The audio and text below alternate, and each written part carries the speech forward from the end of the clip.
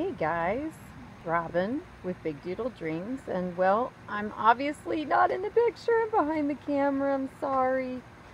But this is a scene you see in one of my videos, and I sit on this bench, and I've got Freckles sitting on my lap. But what you don't see is what's on the other side. And I've gotten to the point where I'm going, I just have to share and share. So that's the waterfall. Yep, you got it. Koi. And these are very well established. We'll walk down there and I'll show you their size because they're really amazing. So let's see. The plain one toward the right looks solid green. That is the most friendly fish in there. We've named her Goldie. The orange and black one toward the top of the screen, that's Jack. And I'll walk down, we'll go to the bench, and I will show you some of my fish. You can see I've got one kitty here, and back up here, the other one has decided to follow. So I do want to show you this bridge, and I'm sure you can see the design. Now I've got the mixture of the black and the red, and then also the stained brown color. I built this. This is mine. I actually built it. This whole bridge. I did have a carpenter that helped me to put in the main posts, not the flooring, the joists. My husband and I, we hung them together, and I did the rest. But this will give you another angle from here, and it's really cool. So I mean, I'm not sharing enough here. So the filtration is underneath the dock that we were on. One side dumps out onto this to create this big waterfall going down into the pond. But what I guess I have to show you is that on the other side is where the other part dumps out. And it dumps out into this upper pond, which you can see now are covered in a type of water plant, and I can cover that on something in the future if somebody's interested. This is part of filtration, and then the lower pond that also has the same amount of water plants that cover the So these two upper ponds are 3 feet deep. The bigger pond, it's above my head. It's over 5 feet. It's very deep. But these are the two upper ponds. There are no fish, just the plants for filtration. And then we'll go down to the place where see, here's the kitty. Constantly, always following and always in every video. Yep, I'm sure. Alright, so we'll go down there and I'll show you the rest. Alright, well, I've made it down here to the bench. I was restaining this. You can see there's a net on here. The net is not for predators. The net is here because of debris, leaves, seeds, all that fun stuff. So this fish coming up, if he will turn around, you can see there's the state of Georgia. Well, he'll come back. All right. Yeah, there's Goldie. I did want to show you that if I put my hand in the water, come here. Yep. They will suck on my fingers. They do not have teeth.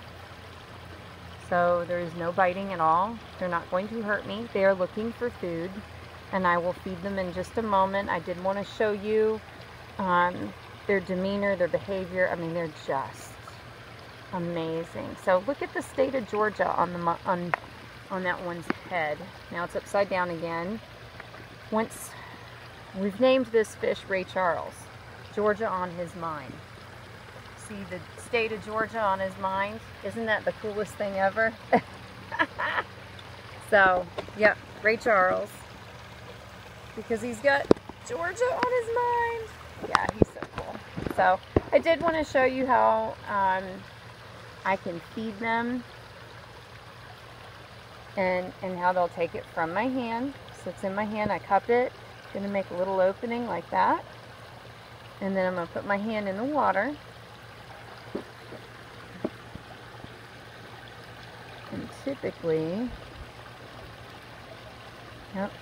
which they all know. So that orange and white one, Sugar Lips, the lipstick. Yeah, I'll go get more food. I'll go get more. This one has no scales. This orange and black and white, no scales at all, much like a catfish. It's really, really, really, really cool. So, koi are fun. These guys are pretty big. They'll achieve somewhere around 3 feet in length. They do breed, and they are breeding. It's pretty cool. So here, let me get more food, and then you can see. Come on. Yep, of course Jack. Jack is one of my more friendly ones. Jack is over 2 feet long. And I do have to show you, the kitty thinks that she should be eating the fish food. So if I take the food, we'll back up and you can see. So koi are really cool. Some of the mistakes that are made if you have decided that you want to have koi is that your pond will not be deep enough, and that's probably the biggest problem. It's just not deep enough. They really do need the depth. So in our case, the net, everybody thinks this is for predators. No, not for predators. It's plenty deep enough. Depth is probably your #1 problem. Making sure that the water is appropriate. So what we have here is, gosh, I want to say 8,000 or 9,000 gallons total. And therefore we can have up to 15 or so fish. Now eventually I'll take some of the smaller, because you'll see some of the smaller ones are the babies of these guys. So eventually I will part with some and change it out. Let's see again. Let's see if they want to eat. Something else that people don't realize is that when the water gets to be too cold, these guys cannot eat. Their digestion slows down so much that if you feed them in the winter, the food will actually sit and rot in their stomach. So it's really, really, really bad. They're fed consistently through the summer as long as the temperature is above 50 degrees, and that's the typical rule of thumb. And here, where I live, the water gets to be at that fun, 50 degrees and below, usually by the end of October. So all of November, December, January, February, March, and it's typically not until about April where the water stays above 50 where we get to feed them again. And people are so dumbfounded by that. Like, they're going to starve, they're going to die. No, they're not. If you feed them, you will kill them. They do not eat in the winter months. They also don't move around. Right now you see all the activity. They came up, they want to be touched. They want, they're interested and curious. But in the winter months, it's far too cold. And they don't. They kind of all rest and sit huddled together, sometimes in a corner. And that's how they deal with the cold temperatures, and that's normal. That's what they're used to. That's where they're from. So depth of your water quality, these are some really big important things.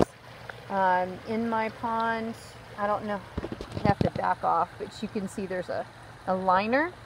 It literally is a liner, and I do not have substrate or rocks, and I only have koi. You do not mix koi with multiple species of fish. That's just not something that you do. So, yes, these are beautiful, beautiful koi. And if you're fortunate enough to visit me in the summer months, then usually I invite you down, and I have the food available, and I love to, because most people don't get the chance to, put your hand in the water and instantly experience a fish that is willing to be touched and is not going to hurt you. So it's a very cool experience. So thank you for watching. I hope you've enjoyed my koi. Eventually I'll give you more more stuff. We do so many different things, just like as you've seen our great big dock up there and my bridge that I made. Man, it took a long time for me to make it, I'm going to tell you. So, and then of course the waterfall, and we honestly, we did all of this. The filter I set up and did myself, ran the lines, the liner, my husband dug the hole. I mean, we really did the entire process together. So, alright, well, listen, like, subscribe, let me know what you think. Tell me what else I can answer for you, what else I can help with, because man, I'll tell you what, I got my hands in so many different pots. It's amazing. So this is just one more piece of who I am with the koi. And they're wonderful, but they are a lot of work, guys. They really are. I'm not gonna lie. So, all right, guys. Well, take care.